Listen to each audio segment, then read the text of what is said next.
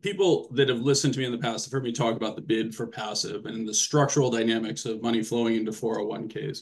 And I just want to emphasize and highlight for people that we're actually now starting to see what I was worried about, which is the signs that the market is hitting a point at which the flows into these strategies are beginning to slow and turn negative. There are things that can be done, right? The US government could decide, okay, we're going to give $10,000 to each person to save in the stock market. I guarantee you that you're going to hear proposals like that floated over the next couple of years, with the objective being to make everything better, right? The lobbying coming from Vanguard, BlackRock et al. Is very much in that direction. Whether we see that or not, I can't possibly know, but we are running out of games that we can play.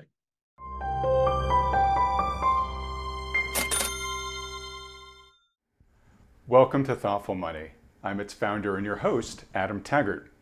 The officially reported headline GDP, jobs, and inflation numbers look pretty rosy right now. But how much of that is due to actual, healthy, sustainable economic activity versus extraordinary government intervention?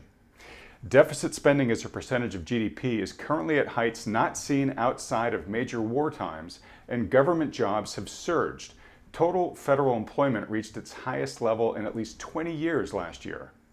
Is the government putting its thumb on the scale here? And if so, is that a good or bad thing? To discuss, we're fortunate to be joined by Michael Green, Portfolio Manager and Chief Strategist at Simplify Asset Management. Mike, thanks so much for joining us today. Oh, it's a pleasure to be here, Adam. Thank you for having me. Oh, gosh, it's always wonderful to have you on the program. Mike, I feel comfortable saying this. You are one of the most intellectually sharp guys that I get the chance to talk to, so it's always a pleasure. I'm going to do my best to just hang on to this conversation by my fingernails, as I normally do when we talk. Lots of questions for you. Lots of, I think, are pretty important questions for you. But before we dig into them specifically, I'd just like to ask the general question I like to kick these interviews off with. What's your current assessment of the global economy and financial markets? Well, I think the two are related, but not in quite the same manner that everybody thinks they are. So if I think about the global economy, I think the notable characteristic is that we're dealing with many of the aspects of the post-pandemic environment. Governments have taken on an incredible amount of debt and increased fiscal responsibility.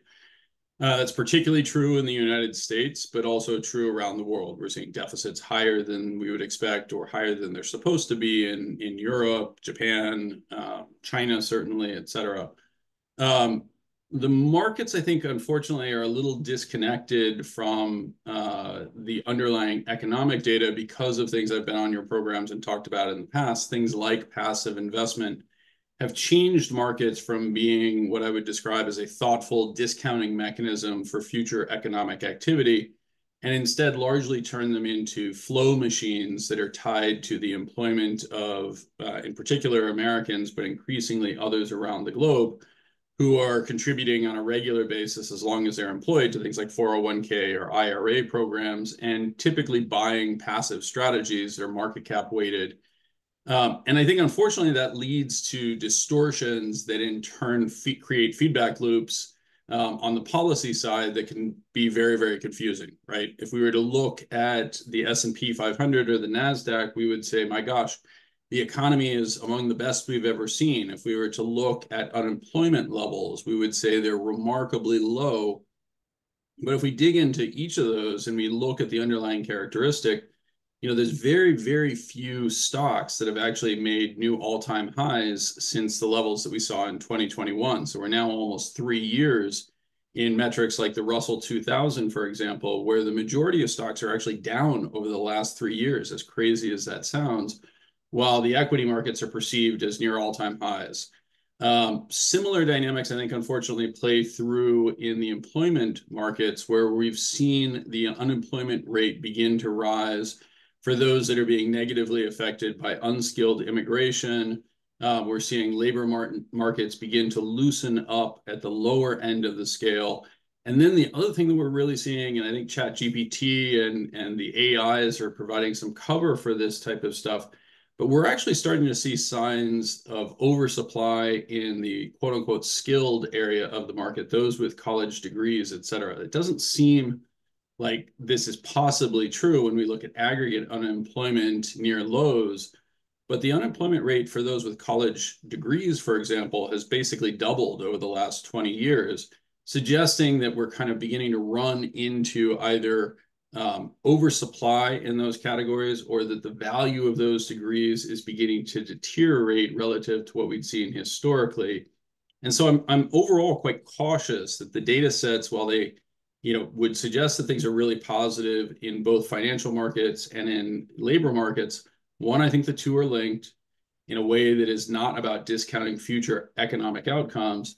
And two, I think that there are some rumbling signs that areas of the economy that have powered growth, in particular things like the services economy, in financial services, technology, et cetera, that those are beginning to encounter some headwinds. And I'm not entirely sure what we do next is the summary of that long-winded diatribe. All right.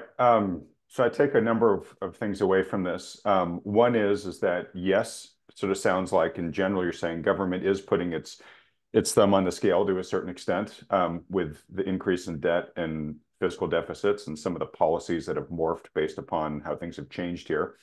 You're worried about, sorry, you're taking note, I'll say, of what you see as a potential loosening in the labor market right now.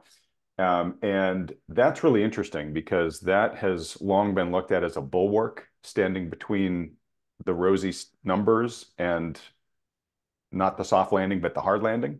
So I want to ask you in a bit, where you think that's likely headed and what would happen if that bulwark really indeed started to crack. I want to ask two really important things you mentioned. I want to ask you sort of the same question on, which is, can these sustain? Can these continue? So first off, I asked this question just twice this past week to both Lacey Hunt and to Sven Henrik, and I want to ask it to you. So we're now in this new world where the governments have gotten a lot more involved. They've been intervening a lot more.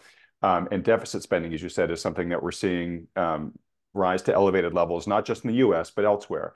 And it's kind of become business as usual in the US, at least. So the question is if indeed that's really the case, are we going to be able to dial that back down at some point?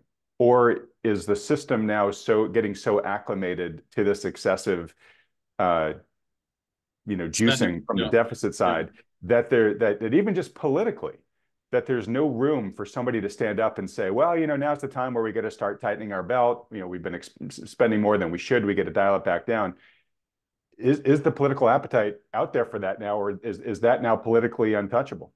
Well, I think, we're clearly actually trying to create that appetite. Unfortunately, it's harder to do than we would expect. So when you talk about dynamics like the high levels of deficits that we're encountering, part of that is by choice, right? Hiking interest rate policy has significantly contributed to a pro-cyclical deficit that was not anticipated, right?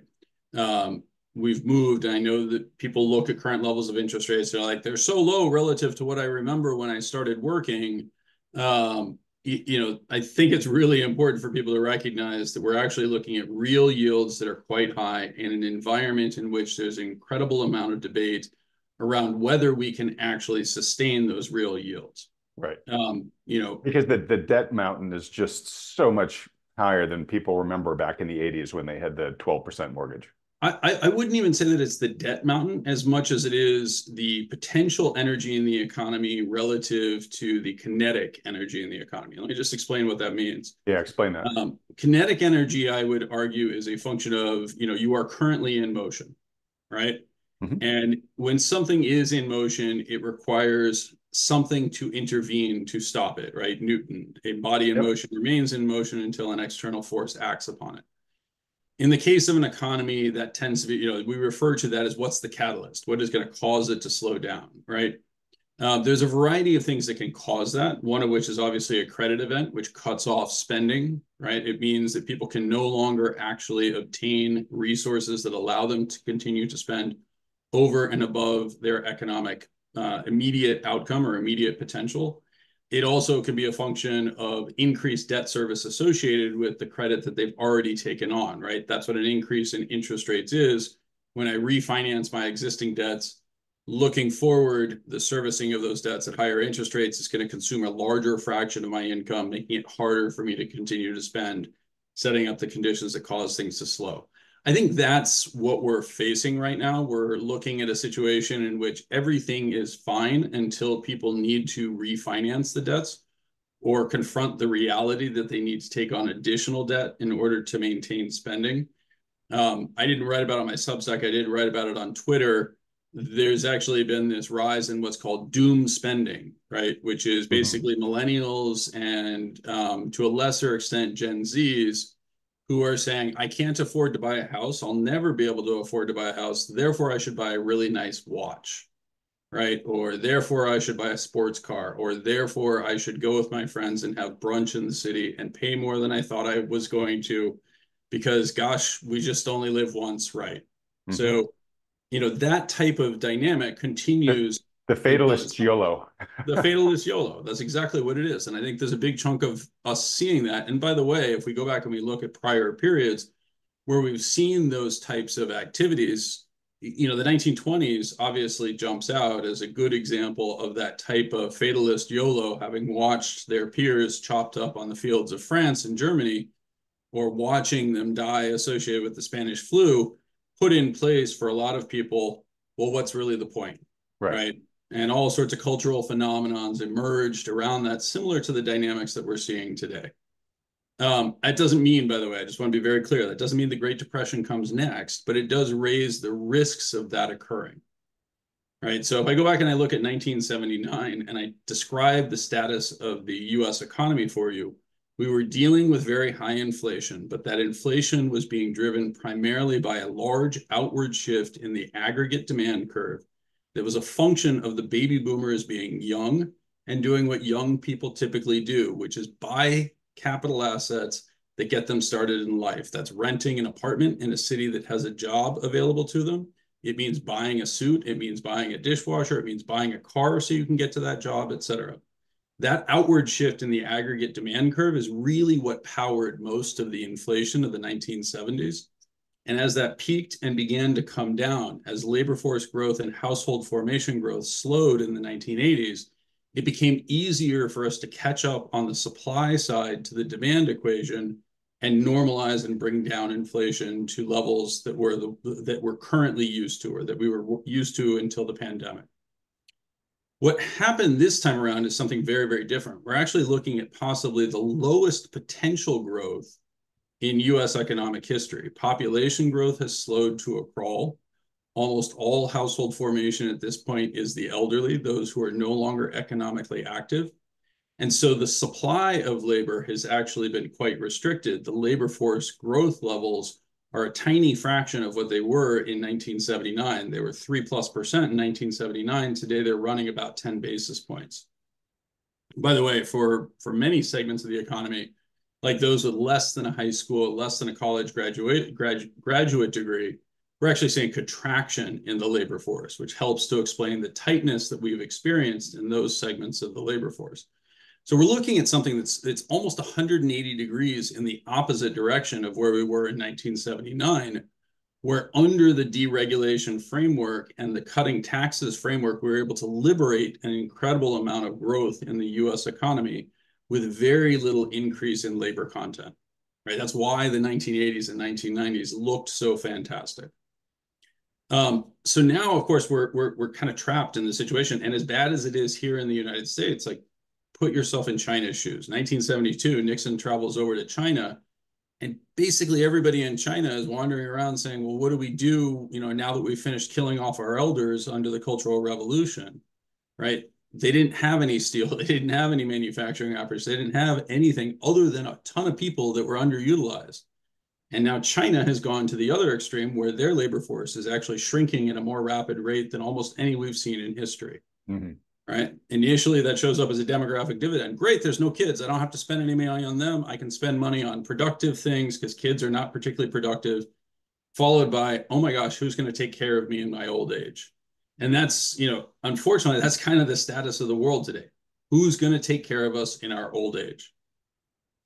And the deterioration of the deficit, as we were mentioning, has two components to it. One was the unexpected rise in interest rates. And the second one is the entirely predictable aspect that in the United States, we have a pay-as-you-go retirement system in the form of Social Security, Medicare, et cetera. And those are exploding as those same baby boomers leave the system Mhm. and begin drawing those down. And there's no way around that other than to abrogate our responsibility to them, which candidly, I would argue they should be volunteering for.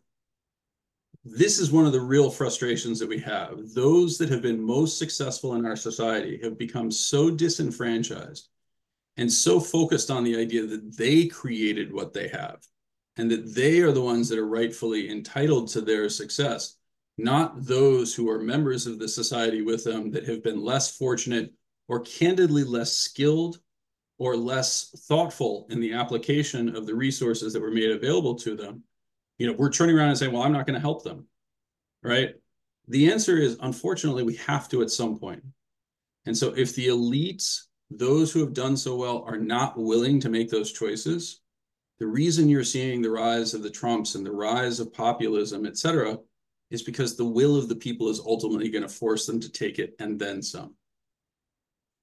Wow. So I generally kind of tread into this territory usually later on in these Yeah. discussions because it's hard not to see most of the roads that we're on eventually ending up in this area unless there's just major reform, which I don't see I, anywhere near I, the I horizon. hope for, and I think that we're still early enough in this process that there's a chance for it. But the longer we put it off, the longer we wait until those who have the resources stand up and say, hey, look, here's what we can do to fix it. And here's how I'm going to do more than my fair share to start the process of fixing it. The closer you get to that endpoint, the higher the risk that you put in place an authoritarian who forces those changes through and Right. takes a pretty penny for themselves in the process. Right. And or you run the risk of really big breakages that redistribute wealth either by just destruction, right? You have sort of a systemic breakdown that just wipes out a lot of asset value, or you have an uprising where it's just taken in a really messy way. So Yeah, look, I'd want to actually address that though, because I think it's really yeah, important that people understand this, right? When systems break, understand it's not the billionaire who suffers, right? Everything should be measured as distance from subsistence or survival. And what we're seeing in our society with rising homelessness, with rising deaths of despair, et cetera, are more and more people who are basically close to that quitting point, right? right, They're right on the edge. And, are their lives meaningfully better than the lives of, chimpanzees living in, and you know, great apes living in, our primate ancestors living in subsistence conditions? They're really not. I mean, look at the homelessness in major cities and look at the levels of drug addiction. I mean, these people are far more desperate and far sadder as individuals than we ever would have been historically. Like, it's just an incredible display of helplessness. all right. So I've got a ton of questions related to macro and the economy that we're still going to Sure. get to, but I want to dig into here first because this Yep. really is, I think, the heart of you know our destiny as a society. Yep. So, Mike, let me ask you this. Uh, the question I'll often ask people is like, all right, so I make you world emperor, right? What reforms would you put in place? Hopefully, you're a benevolent one, right? And so I guess I want to ask you that question, but let me ask you sort of a lead into that, which is, do you see the best of the reforms that you would like to see undertaken happen from a top-down standpoint, like the government mandating, okay, we're going to do X, Y, or Z, or do you see it more on the private side, right? Where there's a lot of stuff that government now is control of that basically sort of private charity used to run in previous generations, and some would say quite well.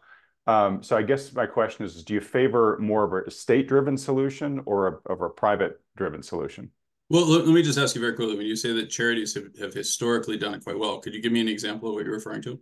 Yeah, a lot of hospitals, certainly originally back in turn of the century, you had a lot of hospitals that were funded by private individuals.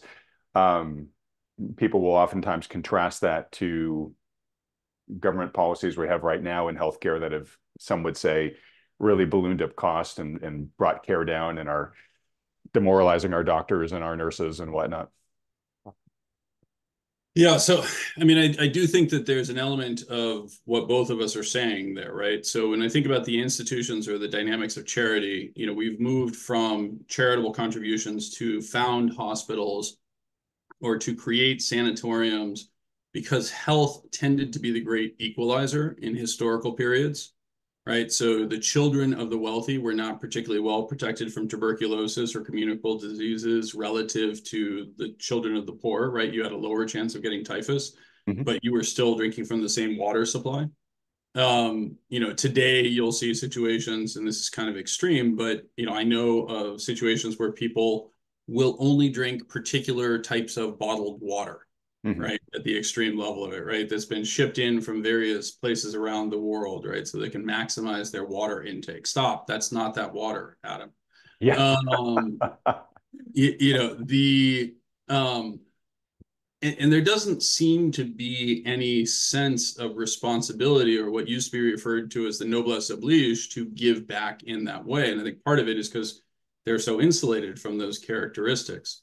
I also think there's a big chunk of it, which is just that candidly, we've torn down a lot of the institutions that historically would have encouraged people to participate in a community in that way. So common attendance at church, something that the very wealthy used to do as a matter of course at the end of the 19th century during the Gilded Age, was an opportunity for people to be part of the broader community that they participated in.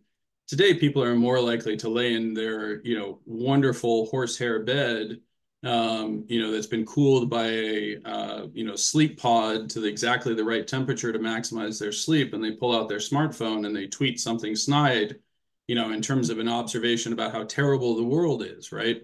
That's a very different way to spend your Sunday than putting on your Sunday best and going to join in communion with your compatriots in your society. So I just think people are much more separated, and I think the elites are much more separated and much more they just give much more, at least until very recently, to the organizations that characterize them as elite, right? Where do they Mm-hmm. give money? Well, let's give it to Harvard. Let's give it to Penn. Let's give it to Stanford, right? Why? What a stupid way to give money away. So Yeah. So back to my question then, which is, so to answer your question directly, I yeah. think part of the problem is that, again, I don't necessarily see the elites making those choices that they would have historically. And I think part of that could be that the government is trying to take on those additional responsibilities. But please find me examples of brand new hospitals being created or brand new social infrastructure that is being created to any significant degree, because it's just not really happening, right? We're basically operating on this pay-go type model where everything is focused on, well, all right, let me just give you a check to tide you over to today. Right. Right. Oh, no, I totally agree with that. So again, and we're about to make you Emperor Mike, but do you think that the reforms that we need, are they going to need to come from the state, or are they going to need to come more from the citizenry saying, "Hey, look, I've had a great ride up until now, but if I don't start contributing back, if I don't start getting more involved, if I don't start laying the infrastructure we're going to need to kind of bring everybody up more, the pitchforks might come out, and my elitism might actually put a big target on me." Um, the quick answer is I don't think that there are a lot of examples in history where the pitchforks have come out and targeted the elites without a segment of the elites turning on the other elites, right? Mm-hmm. Peter Turchin, I encourage people to actually read his work. That's in an area that's called cliodynamics. But his underlying hypothesis is effectively that when there is a surplus of the elites, you begin to, too many college grads, right? Too many people have bought into the narrative that if they pay $85,000 a year to go to Harvard or $35,000 a year to go to Harvard Extension School, that somehow makes them a member who is guaranteed success in society, not unlike joining the Masonic Lodge in the 18th or 19th century would convey that you were part of an elite that received preferential treatment, right? That's really what they've become. That's what universities have become. Um, so, there's just not a lot of examples in history of the elite stepping forward and saying, okay, what can we do to make this better? It does require the sort of catastrophe or social event like a 1930s that empowered Franklin Delano Roosevelt to become a traitor to his class and effectively say, we're going to make people pay far more for their participation in this society and the opportunity to make this sort of income. And by the way, I just want to convey, I don't think it's right to set 94% tax rates, right? I just want to be really clear. That was a Okay. vindictive action by Franklin Delano Roosevelt that when people show you the highest marginal tax rates over history, I just want to remind people 6 people in the entire United States paid that tax rate. Henry Ford was the target. Thomas Watson was another one. So, it's not like that was actually a sign that like everybody had to give up 94%. But there are periods where it makes sense to say, no, we all need to pull together and taxes are part of that. And there are periods in which it's like, hey, wait a second, as 1979 showed, we've got incredible potential growth ahead of us. We've allowed the government to become too intrusive. We've allowed regulations to become too severe. And as a result, we can actually make progress in the opposite direction. I just think these things go in cycles, right? They're like Yeah. sinusoidal waves. We're almost certainly at a point in which there will be higher taxes. There will be more government involvement. There will be additional regulation coming our way. And I know that's a very frustrating message, but the more we can actually embrace that and our leadership can actually take a leading role in conveying why this is important and why it's powerful, and it has to come from people that people identify with, I have a really hard time believing that they're identifying with a geriatric in either party. So someone who would agree with you would be Neil Howe, Yep. demographer, creator of the Fourth Turning. Fourth Turnings are characterized by a rise in centralized control. In fact, it's not just the government stepping up to do it because there are problems that need solving. It's actually the citizenry demanding that the government get involved more to solve these problems. So it is what we tend to see in these cycles here.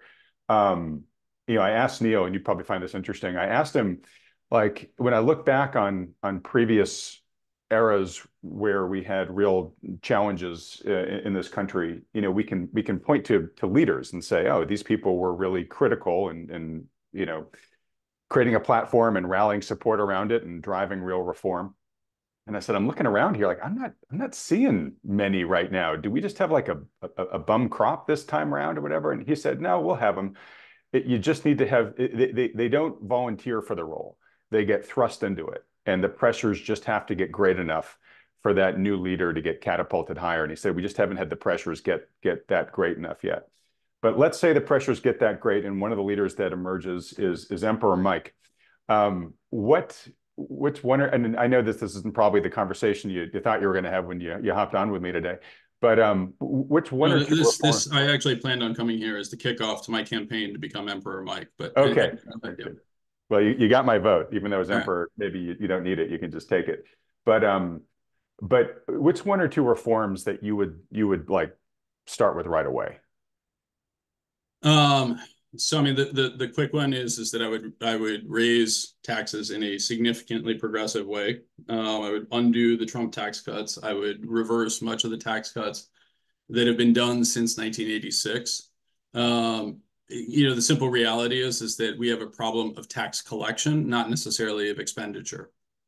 It's not so much that the spending as a percent, the federal spending as a percentage of GDP, particularly that's spent on infrastructure, on education, on science and technology, on military. It's not that those have expanded so much. It's actually that we're spending a lot more in the form of social support and we're collecting a lot less in terms of taxes from those who have benefited the most from our society.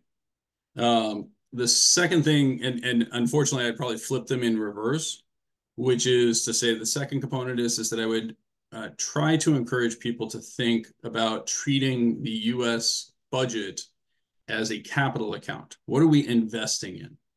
And there's almost no scenario in which you can argue that investments in the old have any value except to convey that we care and that you are going to remain a member of our society past the point that you are entirely productive, right? But right now, what we have is we basically have people voting, let's not spend money on kids. Let's not provide adequate nutrition.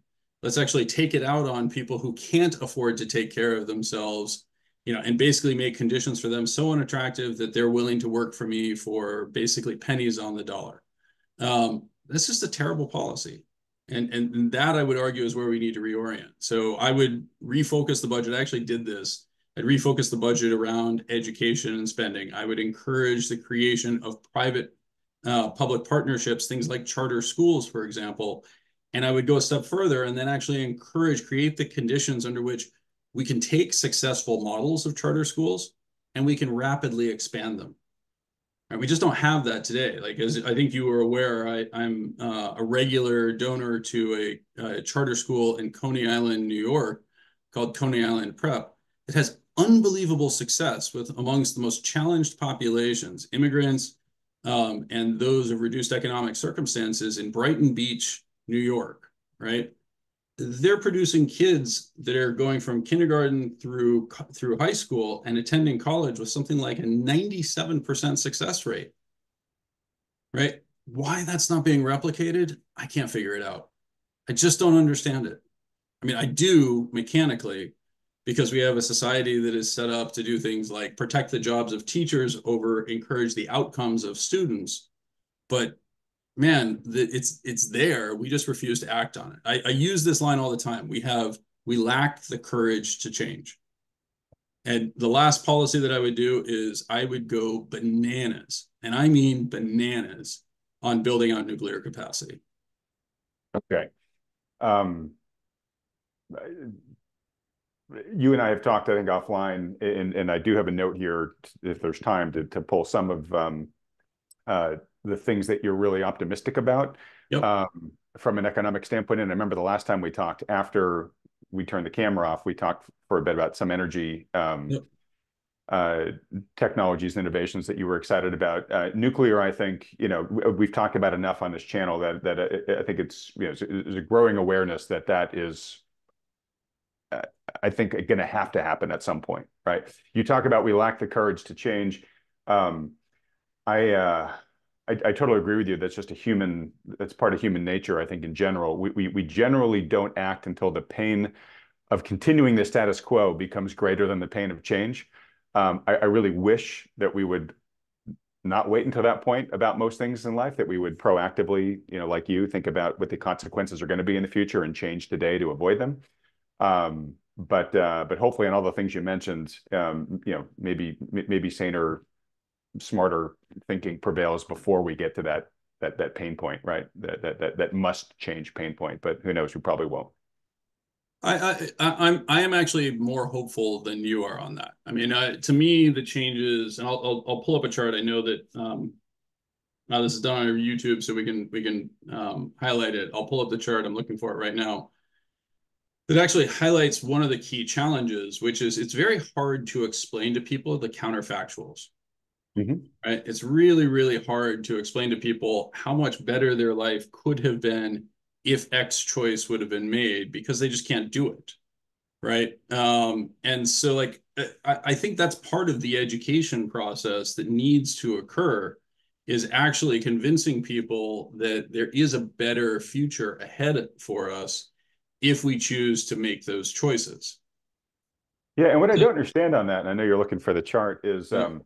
we're a big country. I mean, we got a lot of land, we got a ton of people.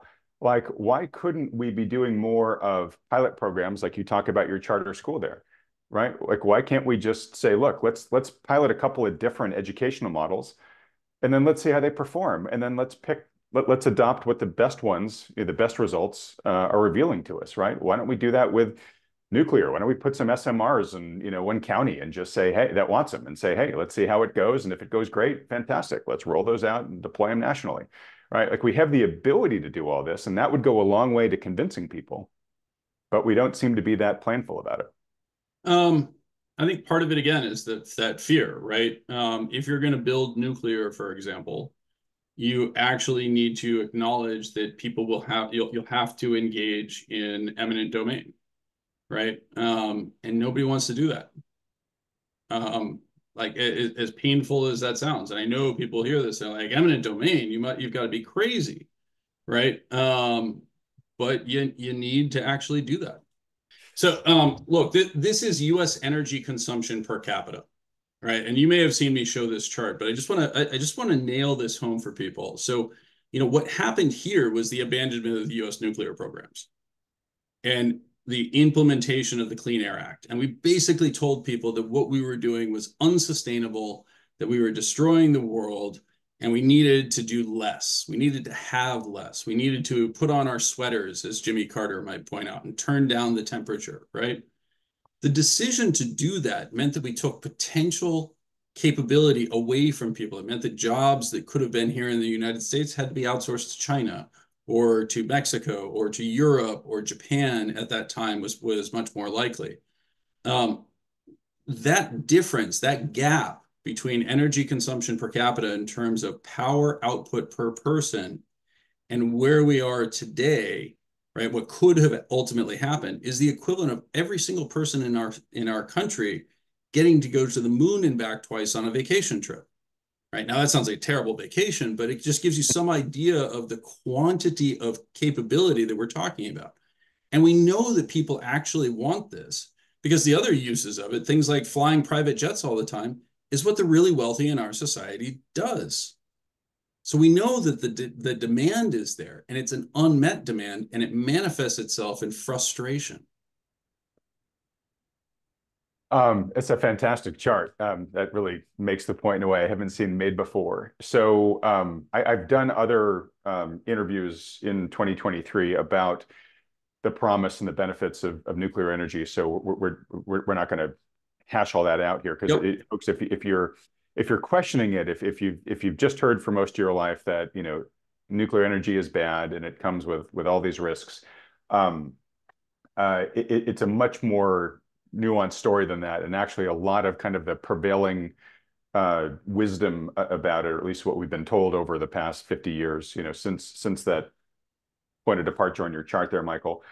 A lot of it's not really based in a lot of proven fact and evidence at this point, and the opportunity is so tremendous, as Mike's been saying here. So anyways, folks, go listen to some of my past interviews on that if you've got some questions. But I guess let me ask you this, Mike, and then we'll get back to the economic side of things. Yep. On the nuclear side, if we did invest in the capacity that you think we should be creating for the society, what are some of the biggest manifestations that you would expect to see coming from that in terms of benefits? Well, I mean, obviously we get to travel to the moon and back twice, but Who doesn't want to do that? no, I mean, everything that we're talking about, when you talk about making the right choices, right? So thoughtful choices about how to spend your resources, it manifests itself in less work, more leisure, better outcomes. That sounds like a trifecta win for me, right? We get more output, we get less work, and we get more leisure. I don't know how anyone complains about that, right? And it sounds really ridiculous to actually focus on that, but these are the things that we're talking about. If we improve the education of our children, if we improve the productivity of education, like just stop and think about this. Most of your audience will be parents or grandparents, right? By definition, those are the people that have money. How hard is it to get your child to pay attention to a smartphone? It's harder to get them away from the I'm going to smartphone, say, yeah, it's right? anti-hard. And yet those same tools that we use to create this addictive piece of hardware equipment that conveys unbelievable information is totally absent, and not those techniques are not used at all in education, right? And these are all the little simple things, like when you're scrolling through Facebook, they know when you pause on something, they know when you stop and consider something, they know how much time you spend looking at a certain segment of the screen. Ask a teacher how much time each student spent looking at the calculus textbook. They have no idea. They have absolutely no idea. We're not providing teachers with the modern tools that actually would allow them to demand and create better outcomes for their students. On the flip side of that, we're doing the most ridiculous things. We're leaving unmonitored cell phones in the hands of teenagers when they go off to high school. We know that this destroys outcomes. We know these are bad choices. Why would you ever do something like that? I mean, just give the kids heroin for heck's sake. Yeah, just when I hear you talk here, I'm reminded of Charlie Munger's, show me the incentive, I'll show you the Correct. outcome. We just Proof seem of to a have all system these, is what it does. yeah, Right. we have in many cases more mal incentives than we have positive incentives, and therefore we're not getting the outcomes we want to get. But we know that. We've always known that. That's why we have things like sin taxes, right? Why do we tax things that are bad for us? It's not because we want people to do less of them per se, although we know that that's actually a positive outcome, right? But we also know that they really have a hard time not doing them. And so by taxing them, we're actually generating revenues associated with that and theoretically redirecting.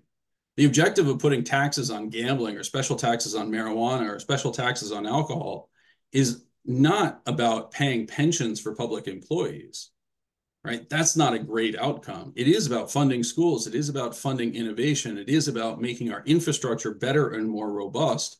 And we're just not using it for that because we don't actually have the systems in place that allow either transparency or even really thoughtful analysis around these things. All right, and thoughtful analysis, like so I really appreciate you having this discussion with me, Mike, here.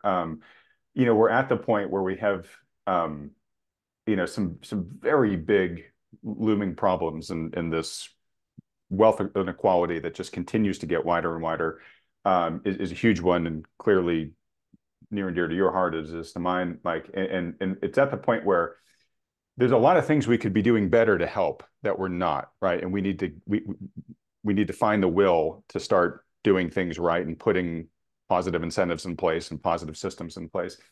But we're also likely so far ahead of this problem that we're not going to magically solve it without some pain at this point in time. And Emperor Mike, a lot of the things you proposed, not so much the nuclear stuff, but some of the other stuff, would be really painful to those that currently have a lot of prosperity in their lives.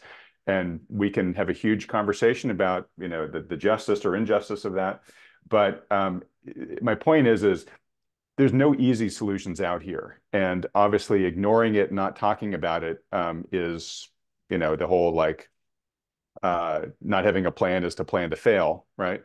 Mhm. We just need to start having these adult-sized conversations about this. And I'm sure some folks have heard some proposals from you in this that they don't like, and that's okay. We just need to start having a conversation of, hey, anybody have a better idea? Because if not, there's a destiny down here that's not going to be good for anybody if we let the current trajectory keep on going. Yeah, no, I think that's right. And I think we all know this, right? I mean, there's always the definition of a choice means foregoing an alternate, right? Right. We all would love to have available to us every possible choice with no possible restrictions. We hear this all the time, from people who are effectively, anarchists in their underlying construction. We'll hear things from the crypto community. I'm going to piss any number of viewers off, but things like, well, there should be no rules against money laundering. What a terrible idea, right? Who are you to say what is a criminal activity or not? Well, guess what? You participate in a society, right? Society actually defines criminality. That's what a law actually is. And the fact that you don't want to follow those laws is not your prerogative. We have a solution for that. It's called jail, right? That unfortunately is part of the responsibility that we each have. We may not actually agree with all the decisions. I know I personally would be horribly upset and angry if the government came along and said, guess what? We've looked at all the places that we could possibly build nuclear in this area, and your house is the perfect siting for it, right? I don't want to sell my house, but somebody is going to have to. And at some point, we need to recognize that things that are in the constitutions, like the takings clause, doesn't prevent the government from acquiring your property. It prevents the government from taking your property without compensating you, right? There's a big difference between those two. Let's argue about the compensation. Let's stop arguing about should the government be allowed to do that or not. Right? We have to make these choices. All right. Well, look, Mike, I hope you will continue to come on this program and help advance the ball on this discussion, which I hope to be having with more and more people too as we go forward from here. Because again, the stakes are just too high for us to not try to figure out a better way to step into the future than the current trajectory that it seems to be we're on many fronts. But that being said, let me pull the conversation Please, back yeah, into. exactly, yeah. It's been great. Okay, I've got one big risk, and then I want to sort of end with your market outlook. And Yeah. as a capital manager, you're having to figure out how to Yep. navigate this world. So I'm curious what you're looking at for 2024. Um, so I'll short circuit this by saying I just watched an interview that you gave with Ted Oakley, Yes. and Ted asked you, "Hey, Mike, so what's up with the recession?" And you basically said, "Hey, like there were a lot of factors that intervened last year to kind of maybe suppress the visible impacts of a recession. We might have kind of had recessions going on in certain parts of the economy, but we didn't get that big rollover we all thought about." And if I heard you correctly, I think you said your attention right now is maybe a little more focused on the credit side of things and the fact that we may have a credit, or we could have a credit event coming up. It sounded like you were pretty focused on what's happening with the maturity wall that's coming Yep. up, corporate America. Yep. And based on your comments, I also am going to extrapolate to just U.S. households as well, which have been taking on debt at a much higher rate recently, where they may be beginning to hit their debt saturation limits at some point too. So how concerned are you on the credit side of things? So I'm pretty concerned, and I'll show a couple of slides here just very quickly, since we do have the benefit of um, multimedia here. So first, this is the maturity wall that we're facing in high yield. Those who went through the housing market crisis may remember that there was a similar discussion around the maturity wall, around teaser rates, and all sorts of stuff that effectively create conditions under when you need to refinance. We've currently gotten to the shortest time to maturity in the history of the high yield space. The average tenor of a high yield bond is now under 5 years in the index. If I go back to 2007, that was 8 years, for example. So that maturity wall that used to be much flatter has now become much steeper and much bigger. The second component is the level of change that we will encounter when companies refinance. If I look at the current coupon across most levered companies, it's about 4.5 to 5.5% is the coupon rate that they are paying on their debt. When interest rates rise, that debt falls in the secondary market. What's called the yield to maturity, or the yield to worst, rises to reflect the current level of interest rates, but it has no impact on the actual cash outlay of the company until they refinance. So now we're actually rapidly approaching this point, and the spread between the levels of the coupons that they're currently paying, the cash outlays, and what they will likely have to pay is probably the widest it's ever been in history. And that's before we start considering the underlying dynamics of what happens if a credit event exists and forces a repricing of credit to much wider spreads. So you have this underlying characteristic. These debts have to be refinanced at much higher rates, or paid off, and simply these companies can't pay them off. And that then leads us to the second part of it, which is the credit spread dynamic. This is my credit model. In black, you can actually see my estimate of credit spreads. In red, you can see the absolute level of those. And interestingly enough, in blue, the light blue line, this is actually realized bankruptcies. The reason why I'm showing that is you can see how the contours of that pretty closely follow my black line, even though that black line does not include bankruptcies as an input, right? So my black line, theoretically, my estimate of where credit should be is independent of the level of bankruptcies, but is being confirmed by the level of bankruptcies, if All that right, and makes sense. sorry, just for folks watching this, and for those that are listening on a podcast and can't see this, um, your red line and your black line here. Your red line is where credit spreads are right now. Correct. Your black line is where your model says they should be. And if Correct. I've got that right, then here in these last couple of years, massive divergence between the two. Massive divergence, larger than any divergence we've seen, including the precursor to the global financial crisis. So if your model is right, this means that credit spreads really need to start blowing out. Yeah, I mean, my models would suggest credit spread should be closer to 800 basis points as compared to the current levels that are in the low to mid fours. Okay. I don't know if you have any more charts to show. If you do, pull them up. But if not, I want to ask you this question. We talked about employment as being sort of the recession bulwark Yep. earlier. If this maturity wall starts hitting in earnest, as your data says it should, could that be what breaks the employment bulwark, where companies have to start jettisoning staff to, you know, retain cost, to be contain able cost?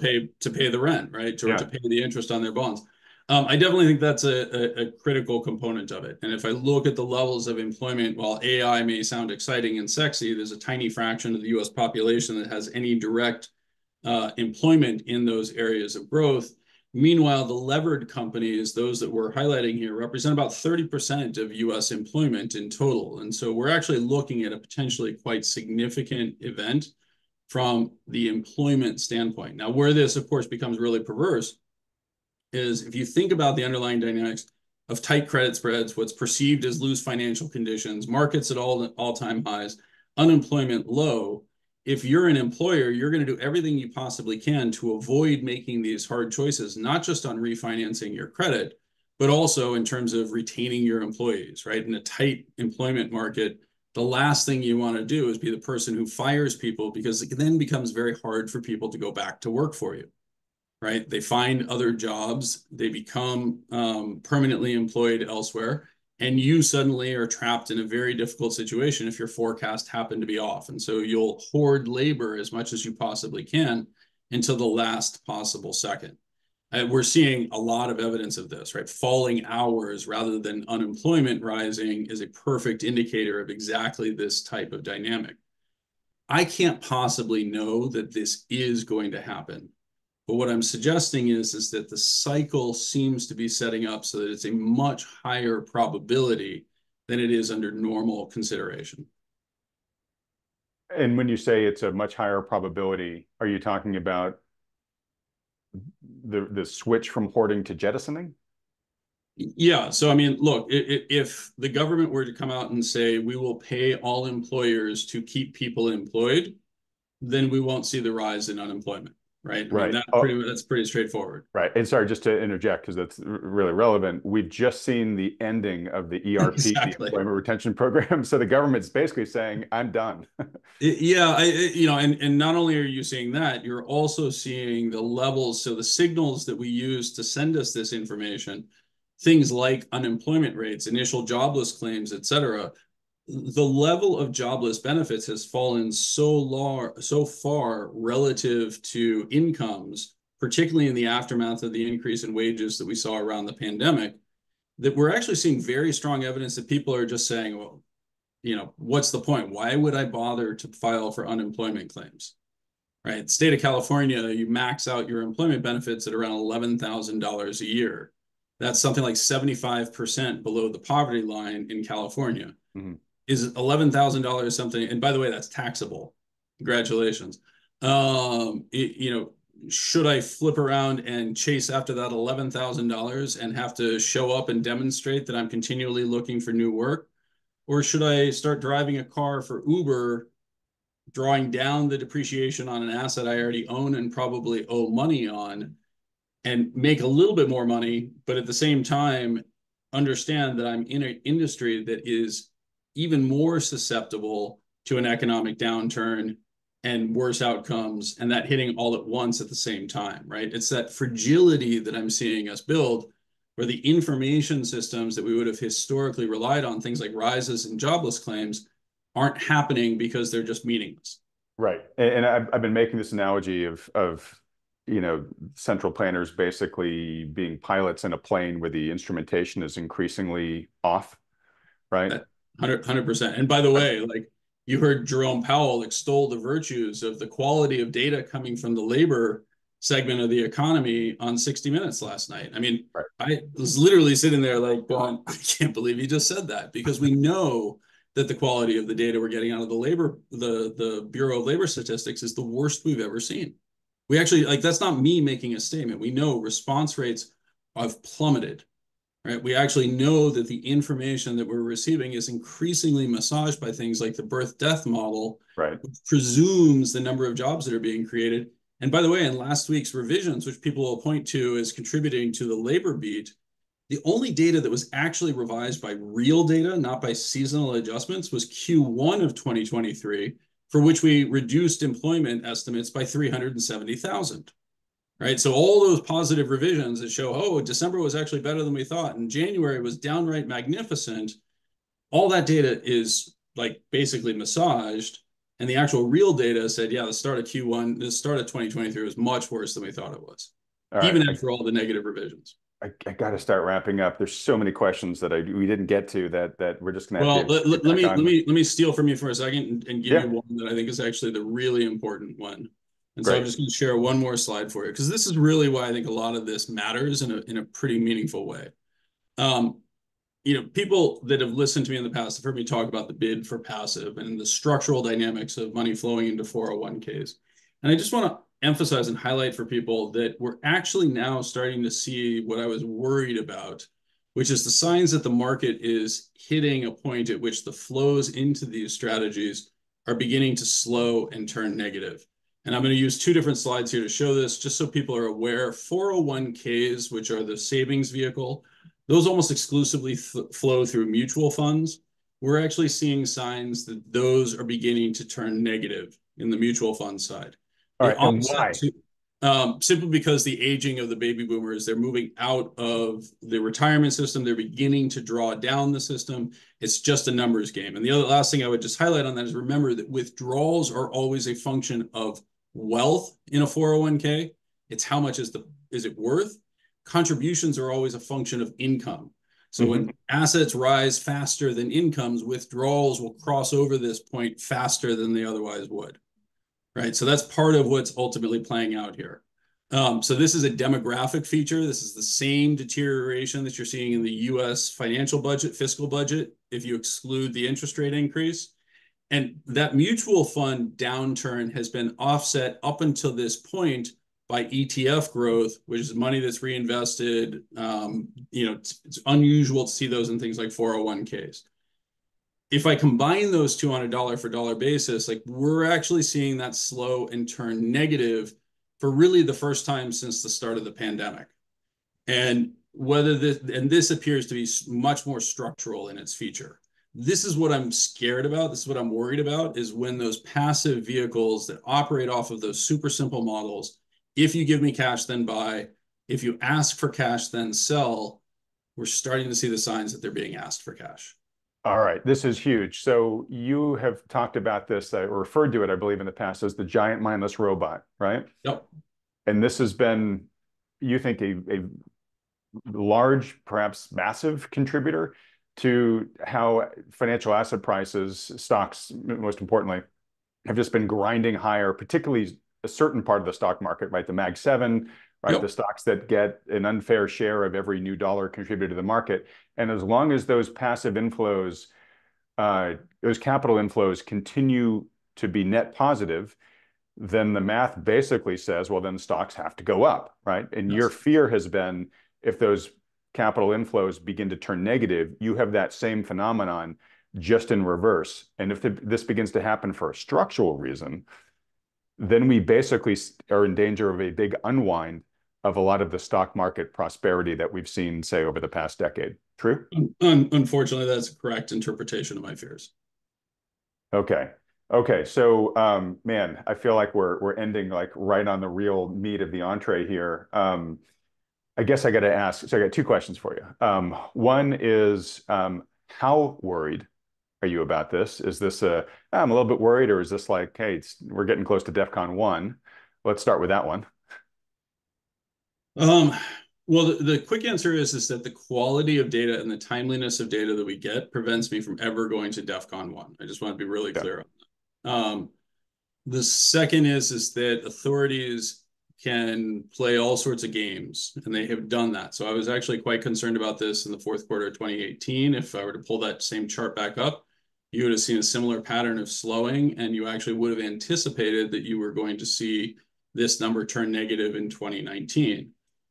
We changed the rules, right? We actually increased benefits associated with participating in 401ks and extended the duration date by removing what's called the required minimum distribution from many accounts. We changed it from 70.5 years of age to 72. That bought us additional time. It raises the magnitude of the problem now that we face, but it bought us time. And so like they can pull a rabbit out of the hat. Like there are things that can be done, right? The US government could decide, okay, we're going to give $10,000 to each person to save in the stock market. I guarantee you that you're going to hear proposals like that floated over the next couple of years with the objective being to make everything better, right? The lobbying coming from Vanguard, BlackRock et al. Mm-hmm. Is very much in that direction. Whether we see that or not, I can't possibly know, but we are running out of games that we can play. All right, and that's where I was going to go, which is, can they just do this forever? But it sounds like you think that eventually the magic hat runs out of tricks. I think that's right, although it is a magic hat. So like I can't really tell you how magic hats happen, function. I wish I had one, but I don't. So and look, I mean, I think there is no alternative for saving for retirement. I think there is no alternative for these things, but the perverse aspects are that if my theories are right, what has actually happened is that we've undersaved, right? That we have taught ourselves to consume at a level of consumption without saving and without investment in the resources for actually making real assets, right? I see this all the time on Twitter and interactions where people are like, well, it's just so much more work for me to go get real assets. That's why I want financial assets, right? I don't want to own apartments. I want to own REITs, right? Because then I Right. don't have to go collect rents. Well, guess what? If you're not actually doing the work, I think that the expression from Web 2.0, if you're not paying for it, right, you are the product. Well, guess what? That applies to 401ks too. If you're not putting your blood, sweat, and tears into figuring out what's going to happen with your retirement dollars, then guess what? You're actually the product. It's a great way to say it. Man, all right. Well, look, so you're a capital manager. Yep. You have to navigate and chart your clients' capital through all this. As you look out into 2024, we're still at the beginning of the year here. What kind of market are you expecting this year? And of course, it's got the additional uncertainty of an election year. And right now, what assets look favorable to you for this environment, and maybe which ones are you less likely to want to touch? Yeah, and I mean, going into the fourth quarter of last year, I was very much in favor that people should be buying bonds. Once we crested 5% on the 10-year, to me, that felt like an absolute no-brainer. And in particular, I was actually highlighting for people things like 30-year tips that were offering 2.5, plus percent real yields for the next 30 years. Like that to me felt like one of the biggest no-brainers in history. Today, it's a little bit more challenging, right? Those 30-year tips in the aftermath of Powell's interview on 60 Minutes have moved back above 2%. So I actually think those are kind of interesting. I would argue that the delayed nature of the information that is flowing to Powell is contributing to this perception that they aren't going to be cutting anytime soon. Mm-hmm. I was fortunate to hedge my portfolio against that by buying what's called puts on the SOFR futures. Those are now paying off, and I'm taking them off and flipping that back again into longer dated interest rates, which I think are actually reasonably attractive given the underlying dynamics of slow population growth, et cetera. On the equity market side, it's a very bifurcated outcome. If I'm correct about the direction that things are going to head, what's holding the mega caps up right now is not actually so much flows, although they are still more positive than they are in the other segments of the economy, as much as it is things like buybacks, et cetera, right? And general sentiment around it. But if those turn in any meaningful way, like we could, or if the flows become large enough to swamp those, and again, remember, these are big numbers we're talking about. Apple's buying back $80 billion worth of its stock this year. But if those start to turn in any meaningful way, then you'll see kind of what you saw in 2022. 2022 was driven, in my analysis, by the Fed hiking interest rates, not because it made it difficult for businesses to operate in higher interest rates, but because the Fed hiking interest rates from zero, very, very low interest rates, to higher levels of interest rates is akin to a deus ex machina, the god from the machine in a theater production coming down and solving the problem, right? I'm going to hike interest rates. That's going to cause things to happen, right? It's, deus ex machina, something outside of the system that comes in, right? And so when they do that and you hike interest rates, it causes bonds to fall. And perversely, if you have a portfolio like a target date fund that has a fixed allocation between bonds and equities and bond prices fall, what do you have to do? You have to sell equities, buy bonds, sell, bond prices go down because of hike in interest rates, sell equities, buy bonds. And we actually saw this pattern play out almost perfectly in 2022. This suggests that there was almost no fundamental information. It's what's called the portfolio rebalance channel coming through. That dynamic, I think, is actually the key risk that we face, where the portfolio rebalance now becomes one of the portfolio exit. And so you're going to get all sorts of weird information coming from markets, because just imagine the scenario, right? I head to retirement, I start to take my money out. What am I doing? Well, I'm actually further selling down equities and probably not buying that many bonds. And so you could end up with a situation in which equities are going down and interest rates are going up because supply is increased while demand is not necessarily growing in the same manner. Now, I think ultimately that will break. I think that the opportunities to buy fixed income and secure a certain outcome for many of the institutional players that have things like asset liability matching, et cetera, I think that's just becoming a little too, the clarity around that is becoming pretty overwhelming. I think that's part of what happened in the fourth quarter is what I call sticky allocations. If I'm running an allocation mechanism that says I need to be in equities, and all of a sudden the information that is available says to me that the opportunity set to make money in fixed income, which is inherently lower risk, has risen so much more relative to equities that I have to start taking that and taking my assets and reallocating them. That's not a decision that is made lightly, right? It requires constant reinforcement. It requires people sitting down in meetings. It requires all sorts of amazing discussions about how the future might be different from the past, right? And only once those have happened can you start changing those allocations. I think we saw some of that in the fourth quarter, and now it becomes just a question of, do we see that continue? But in the simplest terms, I think the future belongs to fixed income. I think we know that if we thoughtfully evaluate what we're seeing in financial markets, where I would argue that many of your listeners are probably doing things like covered call strategies or income generating strategies out of their equities, because they know what they need is certainty. They need income. They need some dynamic that says, here's how much money you're going to make, not just how much you have. Right? Because they're terrified, understandably, about outlasting their assets. They're trying to turn those into fixed income securities to pay yield to them. That tells me the demand for fixed income is off the charts. Right? When you take equities and you engage in a covered call strategy, all you've done is create a high yield bond with no covenants whatsoever. Right? That's what the payoff function of that is, and what's called put call parity, right? Or risk neutral arbitrage. So when you actually think about what people are doing, they're trying to create fixed income securities because there's a shortage of them. And so, I just think the future belongs to fixed income. All right, future belongs to fixed income. Hey, one thing you didn't mention that I thought you were going to say is, betting on some increase in credit spreads. Well, so I absolutely do have that. So in the funds that I manage, I have the ability to buy CDS, credit default swaps. I also create synthetic exposures to that through equity long short overlays. And so we have a couple of products at Simplify that have the capacity to do that. In particular, our high yield credit with a credit hedge is a way of capturing really attractive returns and at the same time protecting your portfolio against an increase in credit spreads. Last year was a very nice example of how that product works well. Outperforming the benchmark, and that was a very positive experience for us. So those types of strategies are absolutely there, but I really do strongly encourage people to just stop and think, what are you actually doing with your portfolio when you buy a structured product or you buy a yield product? You're synthetically creating bonds, right? And so the question is, are the bonds attractive enough that you should be buying them outright? And in some areas, I think the answer is yes. All right. I've had some requests of late to do a interview on income generating assets.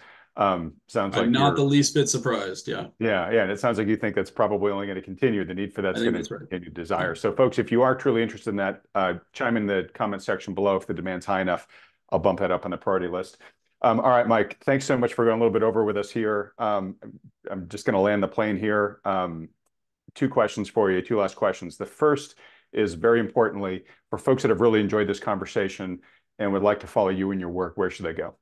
Well, for that one person that's left that I haven't offended and is left that has really enjoyed this conversation, You can find me on Twitter at profplum99. You can find my Substack at yesIgiveafig.com. It's also in my Twitter bio. And then for all of the products that Simplify and the type of work that we do, as well as all the information around those, please check out our website at www.simplify.us. All right, great. And Mike, when I edit this, I will put up the URLs to all those on the screen so folks know exactly where to go. Folks, I'll have links to those as well down in the description. So if you want a one-click access to them, you can get it. All right, real quick before I ask you the very last question, Mike, which is going to be, what is a non-money related investment you'd encourage folks to consider adopting? Just a couple quick housekeeping rules. One, if you've enjoyed this conversation with Mike, would like him to come back on with us again in the future, particularly to finish some of the conversations we didn't get a chance to get to, but also if his models start blinking, very worrisomely on some of the issues we talked about, please let him know that by hitting the like button, then clicking on the red subscribe button below, as well as that little bell icon right next to it. Just want to remind folks that the tickets for the conference on Saturday, March 16th, are available for sale. They're actually selling pretty briskly, which is wonderful to see. A lot of folks are taking me up on my recommendation to register now if you want to go, so you can lock in our lowest early bird discount price before it expires. A reminder that if you're a premium subscriber to my Substack, which only costs $15 a month, you will save $50 on top of that early bird discount price. So take advantage of that arbitrage, folks. Sign up just for a month if you need be, to spend the $15 to save the larger $50. I'm happy if you do that. I want you to get the lowest price. FYI, Rick Rule just signed on to that conference. So another great name being added to all the other ones that are already there. And then just a reminder, I think Mike's done a good job here of, explaining why this is it's a challenging environment for the average investor to navigate, especially if you're a regular person with a regular job and a family and all sorts of other things that are demanding your attention. So as usual, highly recommend that you work with a good professional financial advisor who's in good standing with the regulatory authorities, but one that takes into account all the macro issues that Mike and I talked about here. And when you add that last variable in, the universe actually gets pretty darn small. If you've got a good advisor who fits that requirement set and is doing a good job for you, great, stick with them. They are definitely worth it. But if you don't, or if you'd like a second opinion from one who does, feel free to schedule a free consultation with one of the financial advisors that Thoughtful Money endorses. These are the guys you see on the channel with me every week, the guys from New Harbor, Lance and the team from RIA, Jonathan Wellham from Canada. To schedule one of those free consultations, just go to thoughtfulmoney.com. They're totally free. There's no commitment to work with these guys, just a free public service that they offer. Okay, Mike, now we're back at you. What's one non-money related investment you think would pay dividends for folks to consider? Well, you actually you indirectly alluded to it. So I think some people are aware, but last year I became an empty nester, and I actually sold my house, moved from California. My wife and I have been traveling around trying to figure out like what the next step in our lives looks like. And the most impactful thing that I've realized, and this should not be a surprise to those of you who have listened to me in the past, is just how much I value being in proximity to my children and ultimately my grandchildren, and how much I've seen that impacts the happiness of those that I've gone to visit. So, if you happen to live near your children or your grandchildren, I would argue that you are, on a 1 to 10 scale of happiness, you're automatically adding 3 points to it. So if there's one thing that I would encourage people to do, it's invest in the relationship that you have with your children and with your grandchildren, and figure out the ways to spend as much time and invest in them in the ways that our society is currently not. That's such a great way to say it. I talk a lot in this program about if you go to YouTube and search for interviews with people who live to be 100, they all say the same 3 things in terms of what matters in life. And quality of relationships, particularly those with family, are always number one, Mike. So you hit the bullseye on that one. And I'll tell you, like,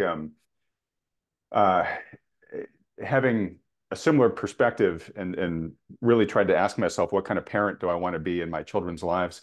I've seen through my life journey that when parents can intervene, not enable, but they can intervene and provide just a little bit of an extra push at just key moments in life, like maybe helping your kids afford getting into their first house or whatnot. You can oftentimes set them ahead a decade or two with not a lot of investment or not a lot of contribution, but just being positioned to be able to just give them a little uplift at these key moments in life, you can serve as a massive kind of happiness and life return catalyst for your kids. And again, it's not in a way that enables them or makes them spoiled, but that's really what I've tried to aspire to become as a parent is trying to identify where in their lives I can really help them out. And in many cases too, it doesn't necessarily even require that much of an outlay, but over time, it's like a lever point where you give them you're really changing their future trajectory a lot by playing that key role right at that point in time. You're nodding a little bit as I'm saying this, but your point about like investing in them in a way that society isn't, there are sometimes these key moments where a little bit of investment just goes an awfully long way. I think that's really true. I also would caution people for exactly that reason, though, right? If you can't afford to do that, be honest, right? And don't encourage your children to go absolutely crazy trying to keep up with the Joneses, whether that's in education or anything else. The simple reality is I was very fortunate that my parents made tremendous sacrifices despite coming from very modest means to give me the best education that money could buy in an environment in which they couldn't possibly do that. It really hurt my family's outcomes had it not been for the fact that I was fortunate and successful in that framework. But one of the things I see all the time is people stretching to do that. And, I would just encourage people, remember, there is no golden path. There is no certain outcome. You don't need to be part of the elite competition in the same way. The simple reality is if your kid wants to be a plumber, encourage them to be a plumber. Don't encourage them to be a philosophy major because you think that a college degree is the answer, right? It's not. The answer is to be close to your children, to give them your life guidance, and to position them to be successful in every way possible. Adam gave one example with just the little, levers that you can provide them with. Make sure you're not putting millstones around their neck with expectations as well. I've seen many parents guilty of what you've just said, Mike, which is they want to help their kids so much that they're sort of stealing from their own retirement, and then they end up basically becoming a burden on their kids. Yep. And everybody ends up losing, right? So you want to make Yep. sure you avoid that. And on the other end too is to use my example of helping your kids get into a house, help them get into a house that makes sense for them, that they can afford, right? What you don't want to do is help your kids stretch themselves ridiculously to get into some house at today's record unaffordable prices. You've put in what you can, and now your kids are chained to this mortgage that they really can't afford going forward, and God forbid housing prices ever correct, then it becomes, to your point, a real millstone around their neck. So you got to do this conscientiously and wisely. But if you do it right, everybody wins. Yes. No, we are in complete agreement on that. All right. Well, look, Mike, fantastic discussion. Thank you so much for coming on. It's always a total joy to talk with you. As I said, anytime your dashboard is telling you something that you think is important that you want to get out in the world, you got an open invitation to come back here on the program anytime. Really enjoyed it, brother. Thanks so much. Everybody else, thanks so much for watching. Thank you for having me on.